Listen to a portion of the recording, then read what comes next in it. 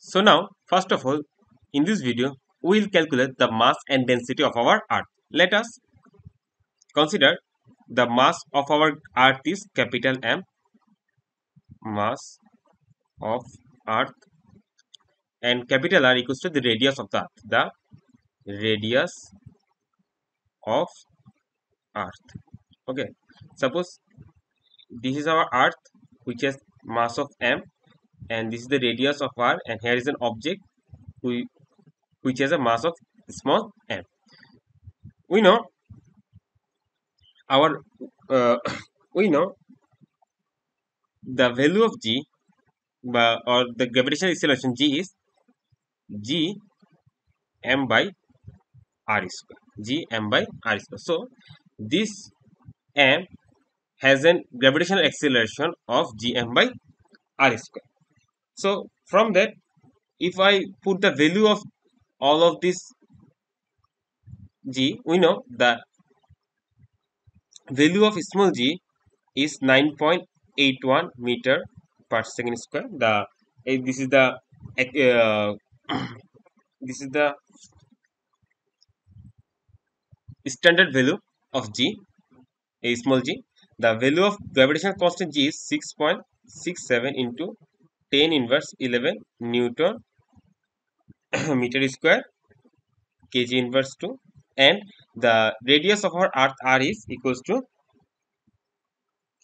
6.37 into 10 to the power 6 meter.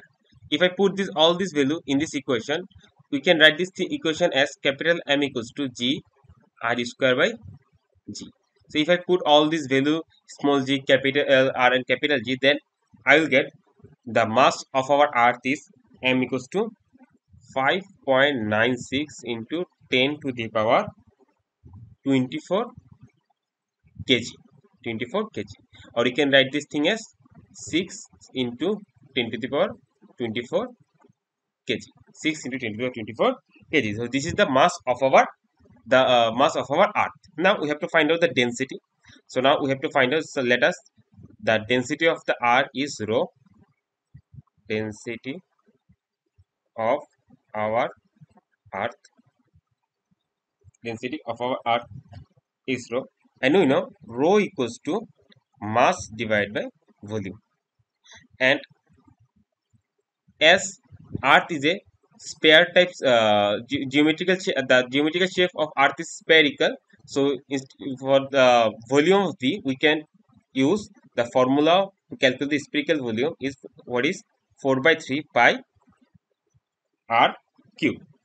4 by 3 pi r cube. If I put this value of m from this part and r from there, then we'll get the rho equals to 5.5 into 10 to the power 3 kg per meter. So this is the density of our Earth. So we find out the mass and the density of Earth. Okay. Now we have to know what is mass and what is weight.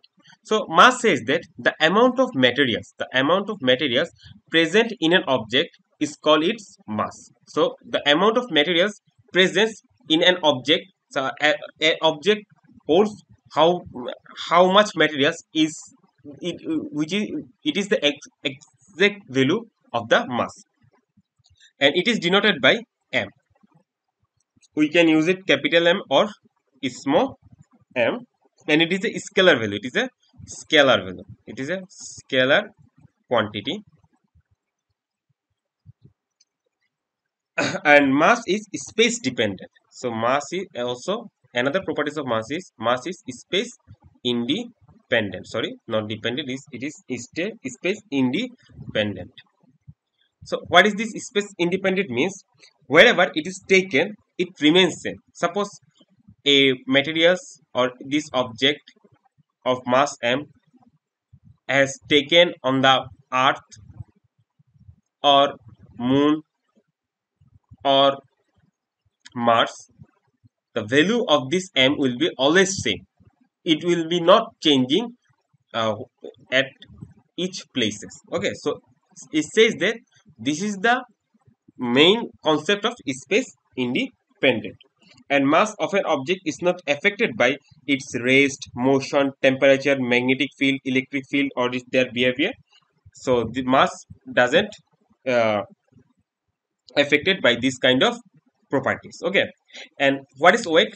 The weight says that the amount of force by which an object is attracted towards the center of the earth is called its weight. So where a object is at that section, the how much force is feel for the on the center of the earth is known as weight. Okay. And we represent this weight as W, and the formula of weight is W equals to m of g. We actually multiply the value of g with our weight. Okay. So with the change of the value of g, weight of an object is changes. So it is not space independent. So our weight is not space independent. So we can say that it is space dependent. Okay. So what is this space dependent means? When an object of weight W is taken on Earth,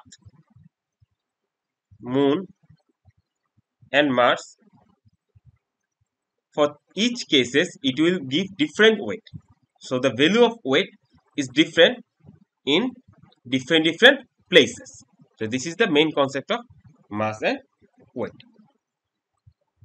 Now we'll discuss about the center of gravity and center of mass. So what is center of gravity?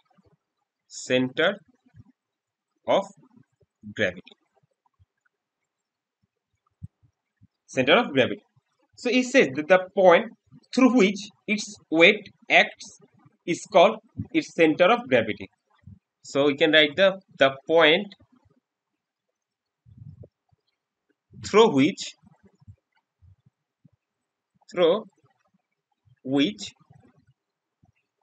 its weight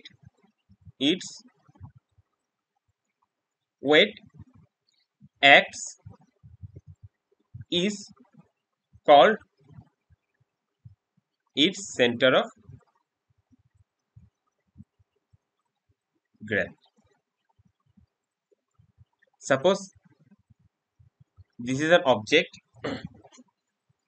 this is an object, and it has a weight of W.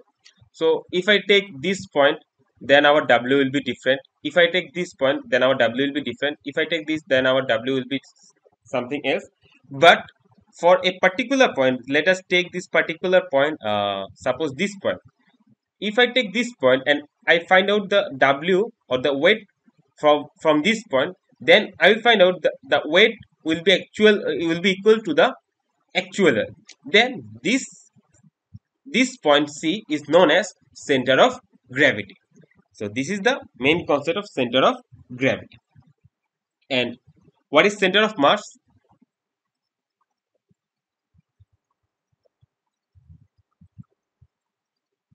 So center of mass says that the center of mass of an object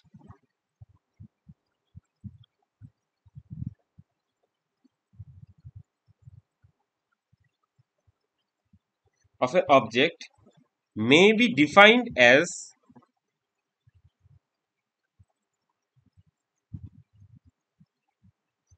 the point at which the entire mass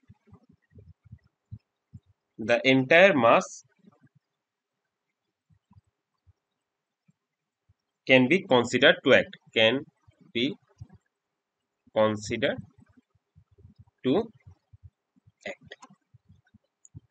So these are the two definitions of center of gravity and center of mass. Okay. I hope you understand the concept of mass and weight. And in our first portion of our video, we actually calculate the mass of our Earth and density of our Earth. And now we just discuss the center of gravity and center of mass. Please like this video and do subscribe to our channel. Thank you.